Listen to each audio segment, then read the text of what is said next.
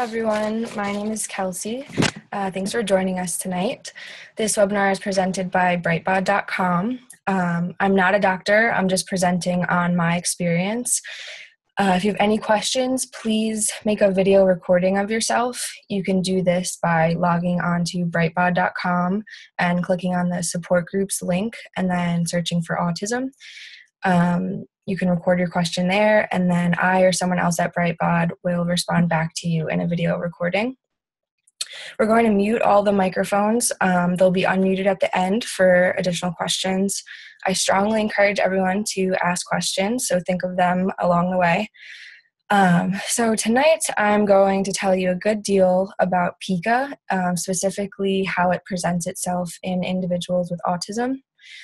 I created this presentation kind of like a guide for caregivers who take care of someone with Pica, but if you're not a caregiver, if you're just interested, there's a lot of valuable information about the disorder just in general. So first, what is Pica?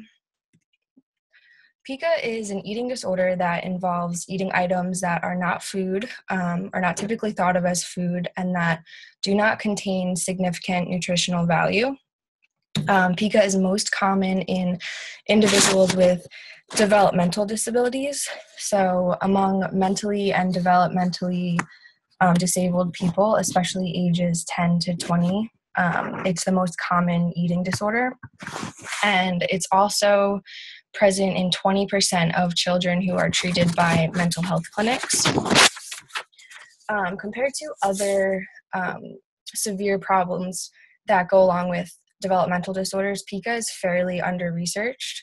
What we do know, it comes from the DSM-5, which is published by the American Psychiatric Association.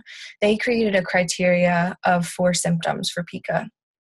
So the first one is persistence of eating non-food items or items that don't contain nutritional value must last a minimum of 1 month. The second is the eating of such items must be developmentally inappropriate, which means, for example, a child under 2, if they mouth objects, inedible objects, this is just a normal part of development, so that would not be classified as Pica. The third one is the ingestion of such objects is not part of a culturally supported or socially normative practice. And then lastly, if the eating behavior occurs in context of another mental disorder or medical condition, it's sufficiently severe to warrant additional clinical attention. Some examples of inedible objects. There's several different examples because Pica differs for every individual that has it, but some very common ones are dirt, clay, paint chips, chalk, laundry starch, baking soda, coffee grounds, cigarette ashes or butts, hair, paper, sand, and rubber gloves. So Pica can cause an array of health problems, which include intestinal obstruction, intestinal perforation, which is a hole in your intestinal lining, choking, infections, excessive caloric intake or nutritional deficiency, dental problems, toxic effects such as lead poisoning, and in the most extreme cases, it can even lead to death.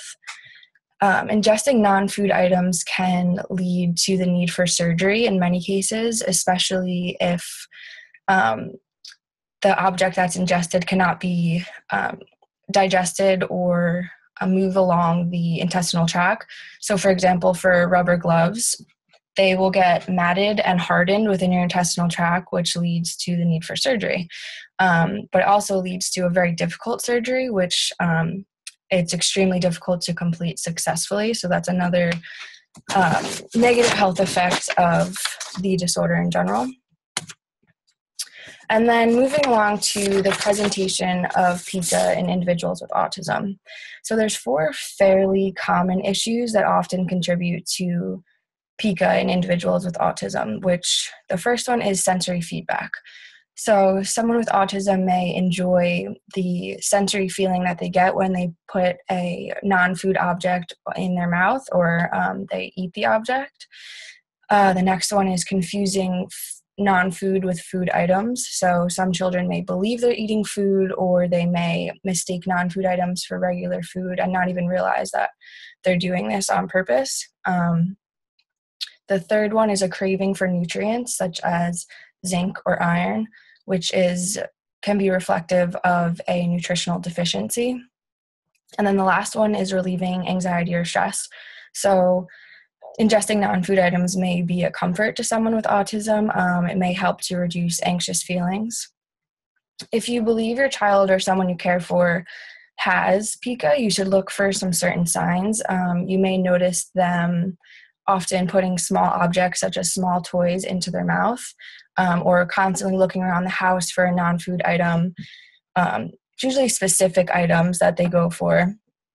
And also you can check in your child's stool for small inedible objects such as pebbles or any of the other examples I gave previously. If you do notice these behaviors, contacting the individual's primary care or primary pediatrician is really important to figure out why this is occurring and then to move forward and think about treatment options. So before I mention some specific treatments, previous research has shown some important preventive strategies that can be kind of effective. Research conducted in 2012 suggests the most important factor of preventing Pica is having clinic programs and residential facilities do Pica screenings, which include a variety of different steps, which could be from prevalence surveys to direct observations to stool checking to reviewing medical history or records, and from direct interviews with caregivers of an individual who has Pica. And then additionally, you can consider a Pica safe environment, which involves, it could be they're in many inpatient hospitals, or you can create one in a classroom or a house setting with the help of a trained professional in Pica prevention. So the professional would complete on-site monitoring to ensure there's no unsafe objects in the area where the individual with Pica primarily resides. And this would decrease the incidence of any Pica-related behaviors. So for professional treatments, the first step is developing a treatment plan that works best for a specific individual, because there's not one treatment that works all across the board for individuals with Pica. You may have to try various different types of treatment before you find one that works, which can be frustrating, but it's very likely. Research on treatments of Pica is somewhat limited because much of the research is conducted through case studies, which involve just using a few individuals with Pica, so you can't really generalize the results to the entire Pica population. The most effective way to decrease Pica behaviors is through a variety of behavioral intervention strategies. These strategies rely mainly on learning principles, such as positive reinforcement or punishment. For life-threatening Pica cases, the goal of treatment should be to get the individual to a 0 level, which means that treatment is not successful until there are no instances of Pica behavior for a certain amount of time, depending on the individual. But the most effective behavioral therapy as of yet is applied behavioral analysis, or ABA. This can be used to treat Pica by identifying what works best for an individual. There's 3 main ways ABA can be used to treat Pica, which are blocking, redirecting, and rewarding. So blocking just entails shadowing the individual for a certain amount of time and physically blocking them from the inedible object. Redirecting is if the child is tempted by inedible objects, you just redirect them to a preferred activity, something that they like to do to kind of distract them. And then rewarding is just simply rewarding the child for disposing inedible objects with a treat. So specifically for blocking, research has shown that a sweeping motion is most effective. So if you move the child's hand down and away from their mouth whenever they exhibit pica behavior, that's much more effective than taking your own hand and blocking their mouth from blocking their hand from entering their own mouth. And it's also been shown in the use of physical restraint, very brief restraint is much more effective than long duration of restraint. So this would involve physically restraining the individual for a very brief amount of time whenever they exhibit a pica behavior. In terms of medication, there are medications available, but therapy is definitely the best option. Medication is only available when it's associated with an intellectual disorder, and the medications that are used usually contain anti-anxiety or anti-compulsive behavior properties. So there's not just one specific medicine that can be used to treat pica. In terms of where to look for help, if you do think your child or someone you know has pica, the first step is definitely going to your pediatrician or your child's pediatrician or their doctor, because the doctor can determine if the pica behavior results from a nutritional deficiency or if it's coming from a different factor. So then they would be able to refer you to a professional who focuses on pica disorder, and then you can go from there with treatment options. Also, alerting any friends or family that specifically might watch your child is really important, because then they can help make sure that any items that your child usually eat, non-edible items that your child usually eats, are out of sight, or they can help deflect any instances where your child might try to ingest such items. So lastly, I just wanted to give some general tips for parents or any caregivers. The first step after visiting your child's pediatrician would be to recruit a certified behavioral analyst, or a BCBA, who is a trained professional and will be able to assist your child effectively in terms of treatment. You can also try to pica-proof your home, which just involves putting away any inedible objects that your child usually eats. This will decrease their urge or decrease the likeliness that they'll ingest any inedible objects. You can also try to occupy and enrich your child's environment in other ways. So specifically for children who are looking for sensory stimulation, it's important to provide other activities that do not involve his or her pica attraction. This is very individualistic, so it just depends on what the child or individual likes. If, for example, if they like doing arts and crafts, you can look online and find different arts and crafts. Basically, this is just to distract the child from ingesting any inedible objects. You can also teach your child to differentiate between food and non-food. You can even make this into a fun game. So, for example, you can either use real objects or pictures of objects. You can use a picture of an apple, and if they identify that as food, you can reward them with a small treat, maybe an M&M or something like that. And then you can show a picture of string, for example, and if they identify that as non-food, you similarly reward them for that. And kind of make it fun for them so they don't think it's a chore or anything like that. And then lastly, you can replace non-food items with food of a similar texture. So if your child often or enjoys ingesting chalk, you can give them a small amount of confectionery sugar. This has a very similar texture. Similarly, if they enjoy eating sand or dirt, you can crush up Oreos or graham crackers really finely to give a similar texture to the dirt and sand. Or for clay, you can make edible Play-Doh, believe it or not, just by using some household items, including food coloring, flour, and vegetable oil. There's really easy recipes for this online.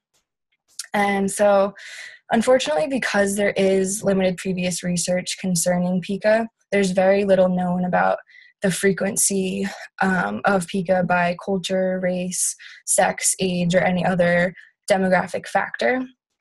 So more research is certainly needed on this topic, but to gain a more comprehensive understanding of it. But I'm hopeful that in the future, the near future, this research will be completed. So I'm done with the presentation. I'm going to open up the floor to any questions. Please don't be shy. Ask as many questions as you want. I'll do my best to answer them.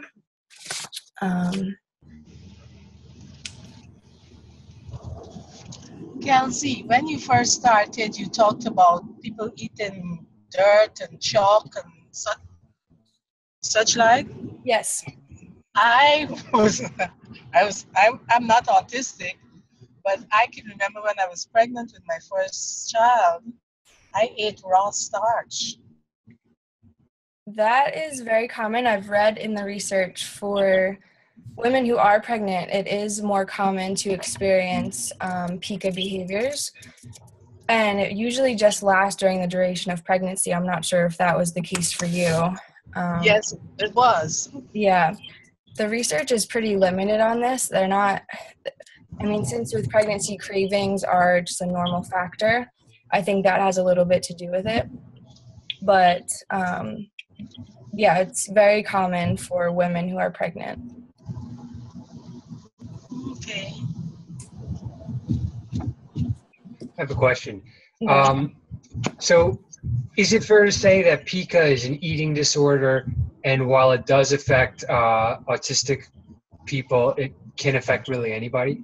Oh, yes, definitely. This presentation was just kind of specific to combining Pica and autism, but Pica ranges from, it can range to anyone, but it's very common in people who have intellectual disabilities. And you mentioned 3 steps. What are the 3 steps? One of them involved reward. Okay, so for ABA, the 3 steps are blocking, redirecting, and rewarding. Thank you. You're welcome.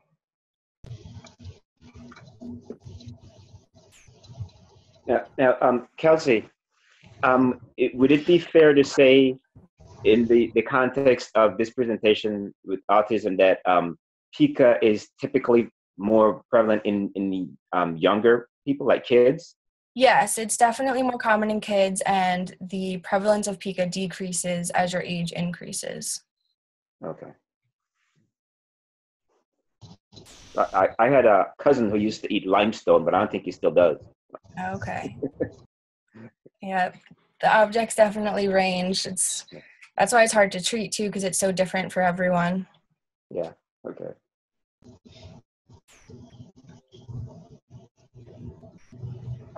Hi, with the adults, you said that brief restraint is better than having longer periods of restraint. Would you say that's true for both children and adults, or were you talking primarily for children? I think it's true for both children and adults. The study that I read mainly dealt with young people, but it was a range. It wasn't just very young children. I think this was because if the restraint lasts for too long, the child or the individual won't really understand that it's the immediate kind of punishment for their behavior because it takes too long of a span. It needs to be brief, and it needs to be directly after a Pica behavior. Thank you. Mm-hmm.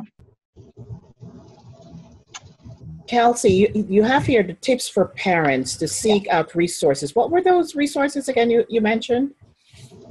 So the main source of resource I would say would be the board certified behavior analyst, or a BCBA.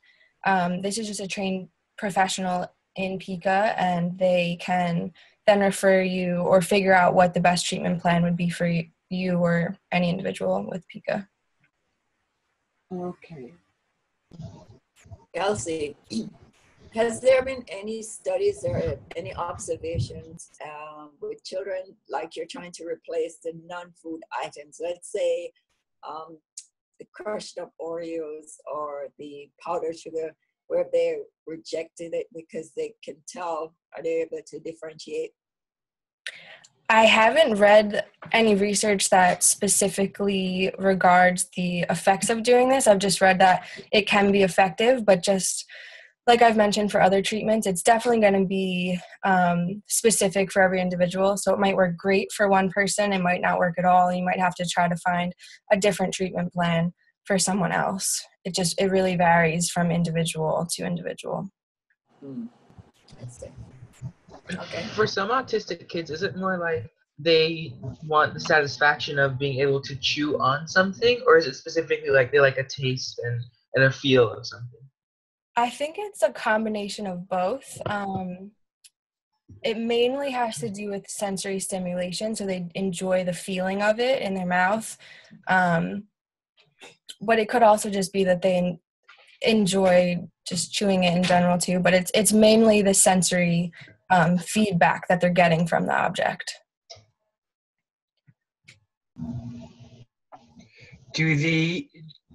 Does this behavior in children transfer into some other compulsive behavior when they become an adult, maybe a different eating disorder or some other type of disorder?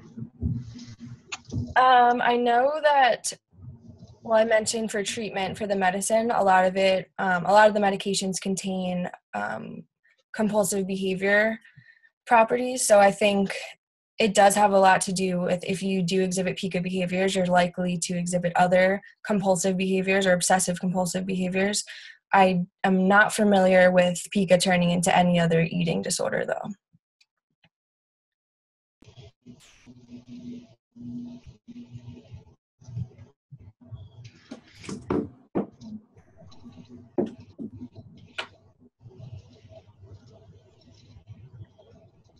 Any other questions?